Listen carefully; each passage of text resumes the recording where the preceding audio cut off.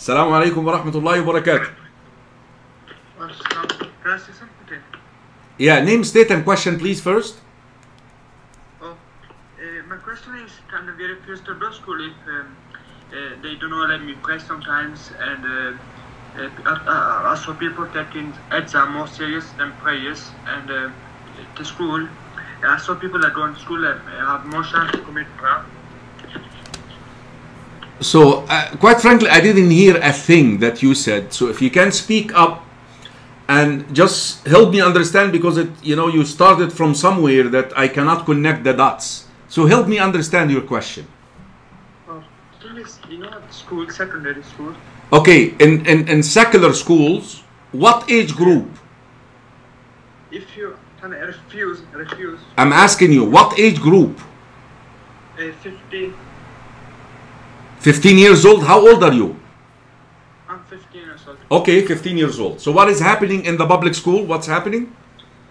I saw people taking exam more serious than more serious than prayers. Okay. And I saw people, sometimes the school does not let me pray. So the school do not allow you to pray?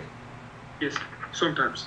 Sometimes. Are you sure about that? Have you addressed them and saying you cannot prevent me from praying? Did you take a letter from your local masjid showing them that salah is mandatory and you cannot do that?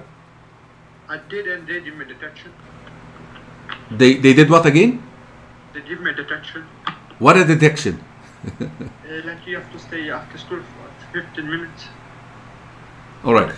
You see, I know, I can tell that you have a British accent. I know, both in America and England, the public school system cannot, by law, prevent a student from observing his obligatory, compulsory salah.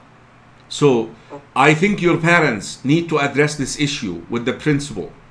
They cannot, by law. I'm aware of that in both countries and also Canada as well, by the way. So you need to go about it officially. Give them a letter, get your parents involved, get your local imam involved. Go to him and ask him, can you help me? And that's what you should do, inshallah. Jazakallah khair. But you shouldn't accept that.